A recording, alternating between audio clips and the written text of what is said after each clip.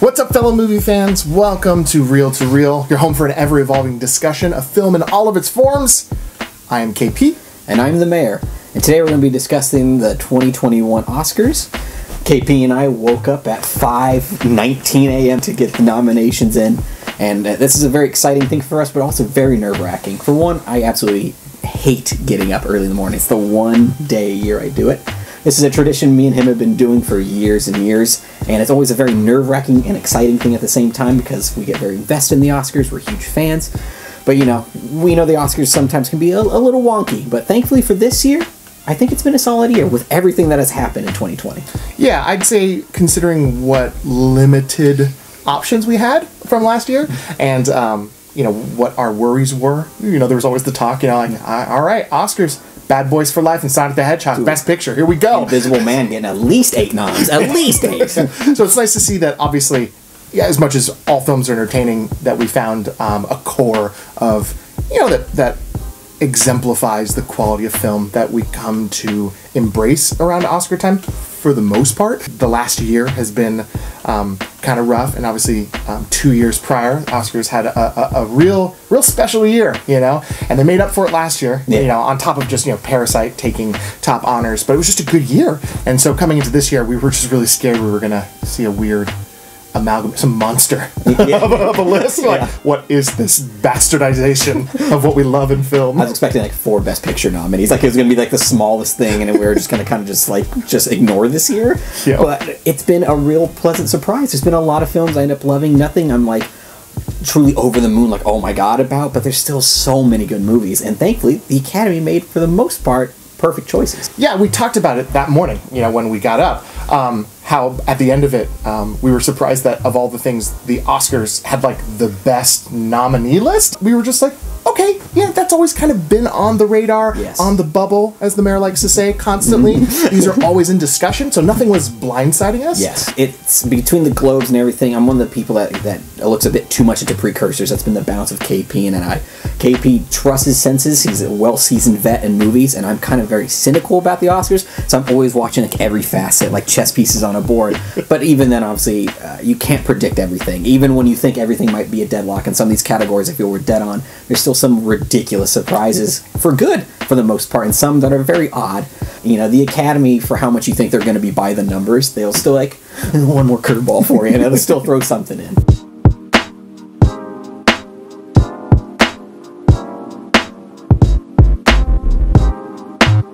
We're happy, like, with the 8 nominees. Yeah, nothing truly surprising within the 8 nominees. As KP mentioned earlier, there was a lot of things on the bubble. Sound and Metal was one that I was hoping would make it in, and it did. But there's a lot of other ones that, you know, almost seem like locks. And especially when you look at the nominations, it's we got the solid 8, and there's, like I said, nothing surprising. But knowing that they can hit 10, it's still kind of weird that the fact that Ma Rainey's Black Bottom, which got 5 nominations, and One Night in Miami, which got 3 nominations, 2 films that have been talked about all year long, didn't squeeze in, was a little bit of a surprise.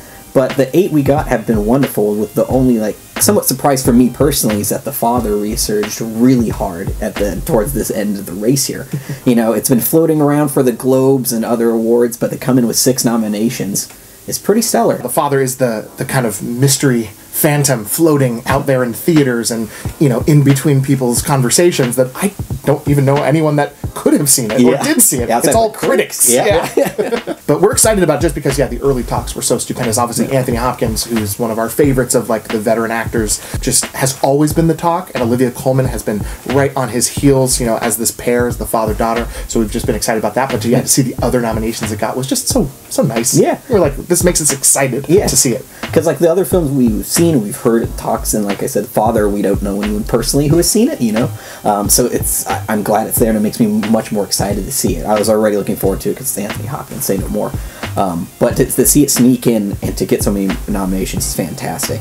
But I'm also very happy because there's one film I was looking forward to all year long, which was Minari, a film I've been just supporting big time. I saw it at a Boston Film Society's film festival, and it was wonderful. And this whole year, I'd be like, come on, just at least get 1 or 2 nominations. I was just hoping, you know. A24 films haven't been doing the most well in the past few years. So for Minari to pull through and get a handful of nominations has been very heartwarming to me, very dear to my heart for that film. He had already gotten me hyped up for Minari, and so I watched it myself, and I just felt like I was like, that was a lock. I mean, but of course, like the mayor said, it's like it's always better to err on the side of caution, for him. But for me, I was just like, it's just a done deal, right? I mean, it's not only does it feel very, I would say, easy to digest for the Oscars. It's a very human story. It's family. It's a period film as well, but it's got heart. It's got a lot of depth and a lot of space to let a lot of things breathe, and it just felt so good. And obviously I think I was just coming off the high of last year's Parasite when I'm like, come on, Korea's here. There's no stopping them. The Korea and the American combination, because it's such an American story just told from a Korean perspective too.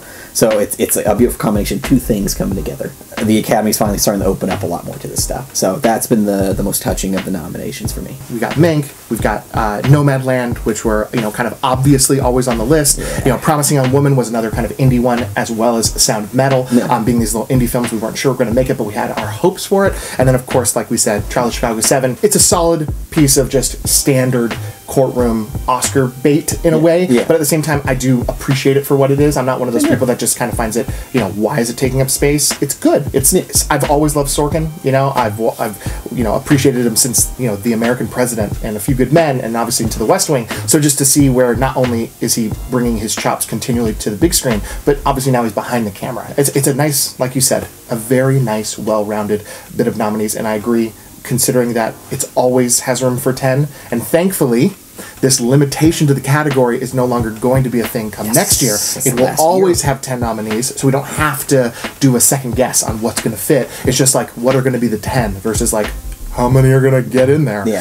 So it's just, it's a shame for two solid contributions this last year, like Ma Rainey's Black Bottom and One Night in Miami, which we also saw and we really did enjoy, that they couldn't make the cut this year. And that's just a shame.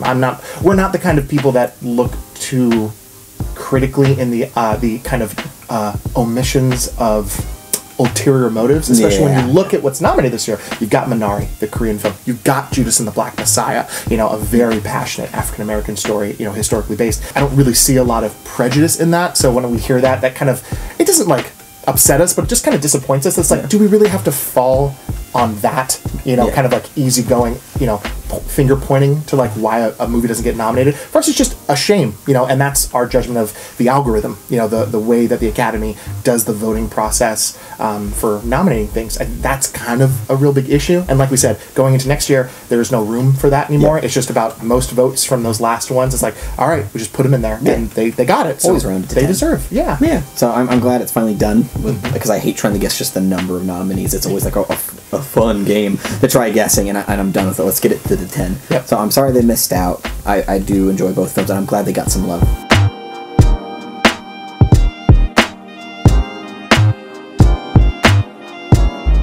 Director had some fun surprises. There were some things we were worried about going into director, because in the start of the race, there's a lot of like ones on the fringe and like a lot of front runners at the time. I'm like, I don't really care for this. But now looking, the 5 we got are fantastic. I'm happy. Absolutely stellar. I'm happy. Yeah, so the one that you've all been hearing about has been Chloe Zhao for Nomadland. She's been the front runner, and on top of that, we also have Emerald Fennell being nominated for Promising Young Woman. So it's the first time in Oscar history 2 women have been nominated for Best Director, and rightfully so. Both women delivered immensely powerful films this year, and so I'm just happy that they both got in there. But on top of that, we also have 3 other stellar men that have got in there too. David Fincher, one of the greatest directors living, getting his 3rd nomination after Curious Case and Social Network, picking one up from Mank, which is great because that's a personal story with him and his father. And then you got Lee Isaac Chung for Minari yet again. Super happy that he got in. You're going to be hearing me sing praise about Minari the whole way. I'm not biased, guys. I try not to be that is. And then we also got the biggest surprise, the one that actually made me like squeal. Us, both of us. yeah, I literally screamed because it kind of came out of left field, and that's Thomas Vinterberg for Another Round, which is a foreign language film.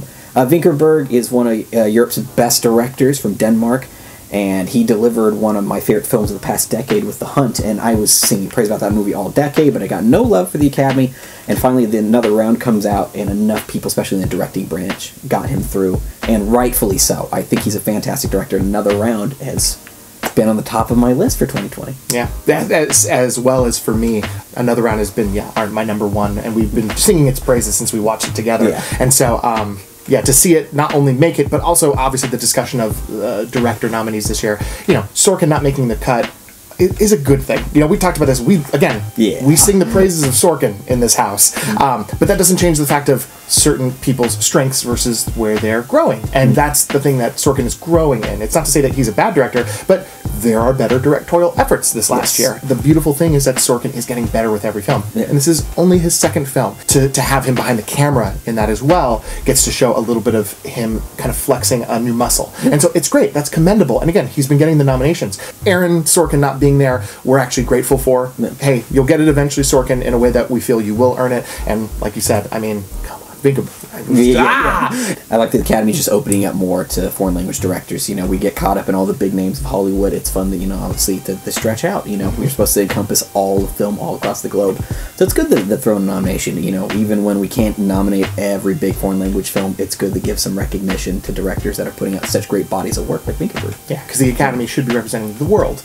As much as people love to have that argument, that was the argument 2 years ago with Parasite. People arguing, well, it's nominated for foreign language. Why should it be nominated for Best Picture? It's like, they're two different categories, and for good reason. Picture does need to represent the entire world, while foreign language, and now international as it's called, kind of really personifies the outside of our state lines kind of thing. It's good that Best Picture is celebrating all of the world's cinema. And so with Parasite, and then obviously with Cold War, and now with Another Round making those top honors, this is a good step forward. I hope that we'll start seeing foreign language films breaking the mold into Best Picture more often. I know a lot of people loved either Shaka King for Judas and the Black Messiah or Regina King for One Night in Miami, and they both give fantastic directorial debuts, I believe, for the most part, or at least for Shaka King, it's his first major work.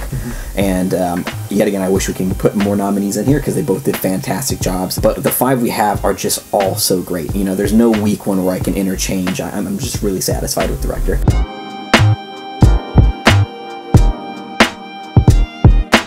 Do I get to talk about Minari Go more? for it. Go. Yeah, Go. Sorry to cut you off. The excitement's here. These 5, thankfully, have been kind of locked since the SAGs, but Steven Yeun was an actor I was a champion back in 2018 for Burning, which was a Korean film, and the film didn't even get nominated for foreign language film. And while Steven did so well with all the critic circles, he did not make it into the major categories. And he's been such a great actor to watch ever since he came to film, mostly from Walking Dead. And his performance in Minari has just so much heart in it. It's such a strong performance, and Steven does a great job of putting that out there, because it's not a very big, flashy performance. It has some funny moments and some very strong emotional moments. So for him to actually get that 5th slot, which was super competitive this year, it just made sense with Minari's rise that he was able to make it in. It's been the lock for those big 4, and Steven Yeun has been, again, one of the underdogs that we've been rooting for to get the nomination after watching Minari. For me, it just didn't feel like a question, but obviously the realism that the mayor constantly puts with me, that one I understood, though, because of the competitive nature of actor every year. And obviously, again, the profound precedent. He's broken the barrier. Yes. The first Korean actor to get nominated for a lead performance. And again, it's justified. This isn't just a milestone of a breakthrough, in progress. It's about time. It's just really, it's like, thank you. We've got enough Asian cinema for the past 75, 80 years. In the acting categories, it just never happened. Crouching Tiger, Hidden Dragon, Parasite, these huge beloved films that got tons of nominations and not one acting nom. So for Steven to come in here and be the first Korean-American lead to get it ever in 93 years of the Oscars is huge. It's important. And that also then goes over to Riz Ahmed, who is another Asian American actor, So I'm really happy to see both of them get nominated. Also, Riz, first Muslim actor to get nominated. 93 years. It took him long enough, but we're making progress, And yet again, 2 performances that are highly deserving. We love Sound and Metal, and his performance is so great. I've been a fan of Riz for a long time, so I'm happy to see him get it. Anthony Hopkins, I just know is great in The Father. I haven't seen it yet. Gary Oldman does a great job in Mank. He's Gary Oldman. Yep. He always delivers. And of course, the performance that everyone's been talking about is Chadwick Boseman in his final, most stunning performance of his career.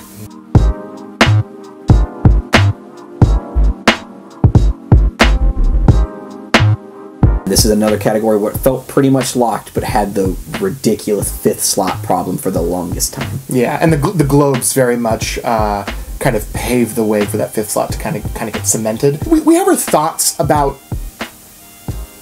how that came about. Not to say there's any question on Andra Day's performance. The mayor got to watch the film, and he can verify Andra Day's work is credible. Yes. Absolutely. The film, however, is a bit of a struggle. A bit of a slog. Yeah.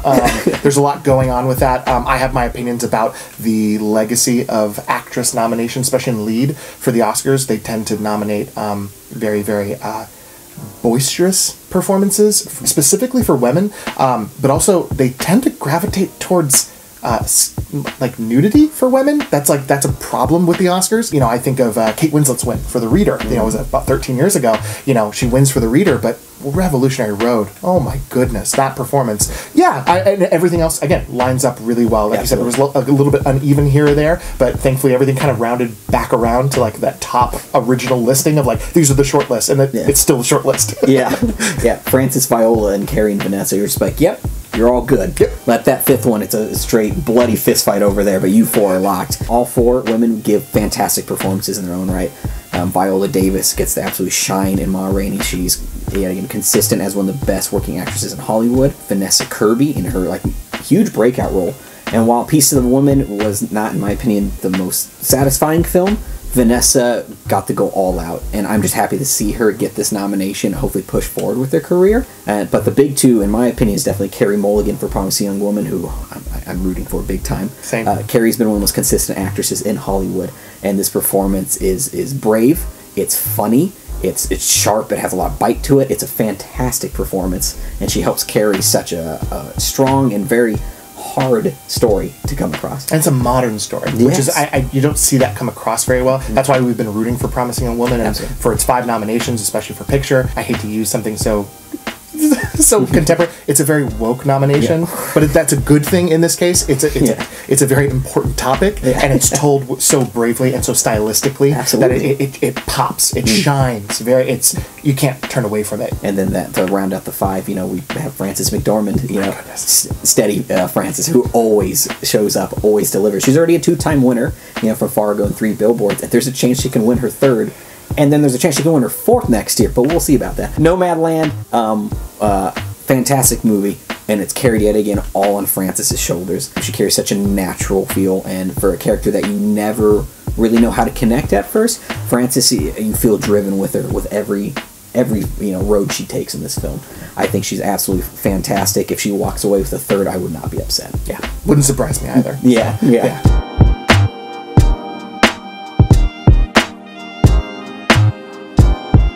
Wow, this category is interesting. There's a bit of category fraud with what's going on right now. Lakeith Stanfield is arguably the main focal character, and obviously Daniel Kaluuya's performance as Fred Hampton. So Lakeith has always been pushed for the lead performance all year long, and Daniel Kaluuya was always, you know, the supporting and justifiably, and I think in our eyes, the front runner for supporting actor, and those wins he's been hitting up are validating. So Lakeith making supporting actor along with his co-star when it was always arguable that if anything, both of them were co-leads. More than anything, it would be a better chance for Daniel Kaluuya to get nominated in lead actor with Lakeith than the supporting. It feels slightly disingenuous. This has nothing to do with Lakeith. His performance is fantastic, and him being nominated is a good thing. He's great in it. But just the powers that be, the politics of Oscars, kind of sneaking that in there is a little suspect. The campaign from Warner Brothers and everyone sponsoring Judas and the Black Messiah is that Lakeith was going to be the lead.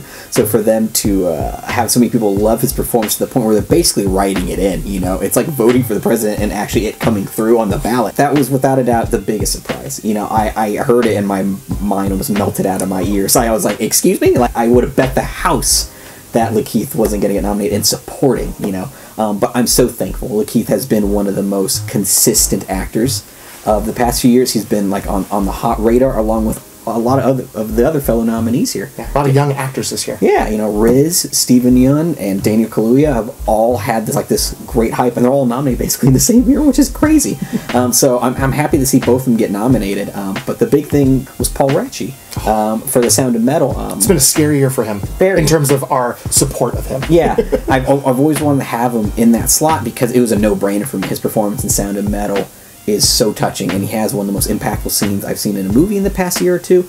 Absolutely incredible, but because he's not a well-known actor, I didn't think you'd have enough push. It's always like the thing, why go for the smaller actor when you can get the bigger names? Well, and it was justifiable, though, too. As we've been leading up to, this last Monday, we've been seeing his name not showing up in the category. So that fear was valid, and it was starting to be very frustrating and disappointing to see such an omission. Yeah, because the 5 that we got for supporting actor, yet again, it's just a fantastic batch. Leslie Odom Jr., as Sam Cooke, delivers a firehouse performance, a powerhouse performance.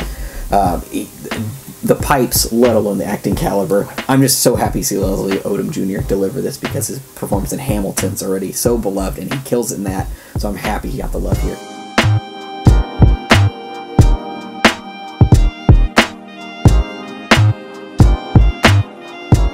I gotta talk about how supporting actress this year has been, without a doubt, one of the most chaotic I have ever seen in the history of me watching the Oscars. Usually we talk about how we have 3, sometimes even just 2 front runners, and we know that there's locks. Supporting actress has been just a game of musical chairs from all the precursors, and all 5 nominees at some point I felt like could have been bumped off, which is the craziest thing. I come Oscar Sunday, I don't even know who's gonna win.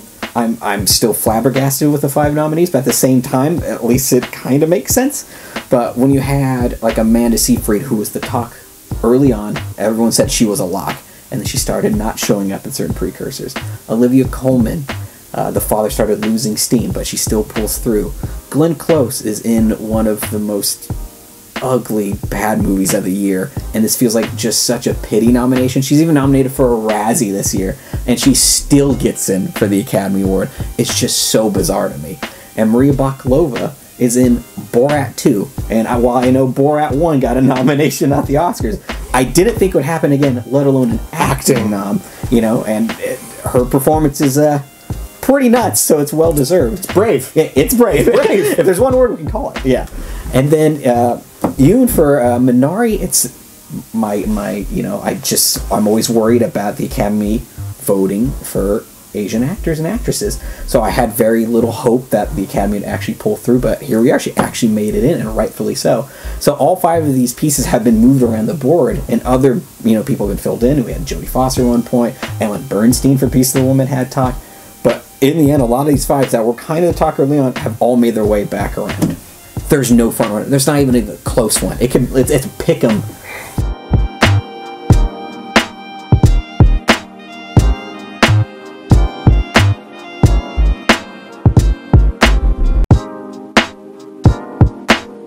All of the screenplay nominations were always on the short list, and so some things were going to make the cut and some things weren't. It's kind of interesting that obviously the original category is the stronger one. There's just a lot of merit to a lot of the original nominations compared to the adapted, and that's really cool to see. One Night Miami, Nomadland, which felt like locks, and then The Father was on the cusp, because yet again we weren't too sure if it was even going to make it, but it squeezed in. But then Borat. Two for two, baby. 2 for 2, man. Sacha Baron Cohen's just out of the park with these. He's gotten now 2 nominations for screenplay. White Tiger got nominated, and this has had some talk throughout the year, because I hear it's a great, faithful adaptation to the book. Original, which is just a perfect 5 for 5. The caliber is so strong.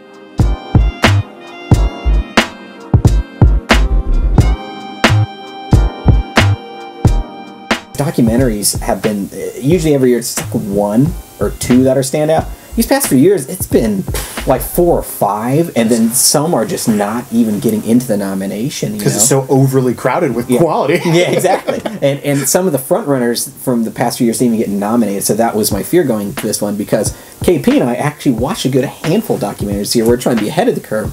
Watched Boy State, which I absolutely was enthralled with. We watched Totally Under Control, and I watched Dick Johnson Is Dead on my own, which a lot of people have had talks for. None of those 3 made the cut. It's a little heartbreaking, but when you look at the 5, when you read what the 5 documentaries are, Collective is another big nominee. It's also nominated for Best Foreign Language Film. And you had Time, which has been the talk all year, one of the biggest documentaries that is even being picked up for Criterion. That's how beloved it is. Netflix had a cute documentary about a man's bond with an octopus.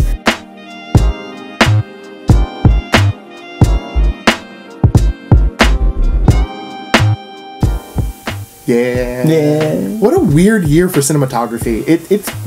I gotta say, for all the categories we know, it's really weak this year. You know, and not to say that it diffuses, you know, some of the ones that were always locks, like Nomadland, in our eyes, kind of feeling like the front runner. Judas and the Black Messiah and Trial of Chicago 7 getting nominated for cinematography. You know, that feels weird to us, and especially when we think of other movies that we enjoy but don't necessarily love, like Tenet. Visually captivating film. So it's like, I already knew cinematography wasn't going to be like the strong category, but it just sucks to see the category just be so kind of mellow for the most part. You know, like, oh, No Man Land looks good, a lot of big beautiful shots. News of the World, same deal, got big beautiful shots.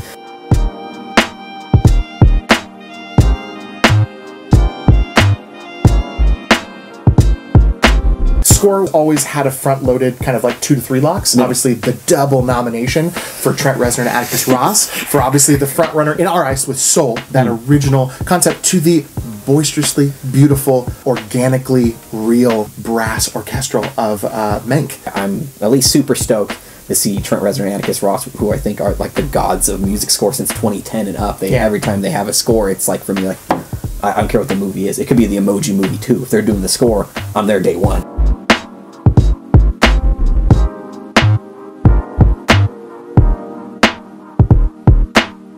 Soul has also been the big talk all year for animated, and it's, if you don't bet on Soul, I don't know what to tell you. Like, I know Wolfwalkers has a lot of love, Onward being another Pixar film has something, and for us, the fun surprise of seeing Shaun the Sheep getting a second nomination, because the first one got nominated, and now the second one.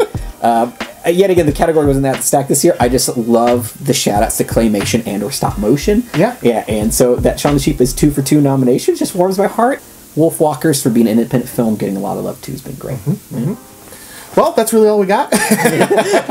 You know, there's a lot of nominations, and obviously there's a lot of other categories that we didn't get into. You know, some that were just not enough time right now. Others were just not as informed. Thank you guys so much for joining us for this little Oscar discussion. You know, we can't wait to share our thoughts come Oscar night. We'll try our best to kind of do a fresh video that night, just a quick little recap. We won't make it too long, and we look forward to hearing your comments and your opinions. If you disagree or like, please go ahead and subscribe, and you know, like our video. You know, ding the notification to hopefully get our next posting for a new video, and we'll see you next time. Bye, guys. Take care, guys. Bye.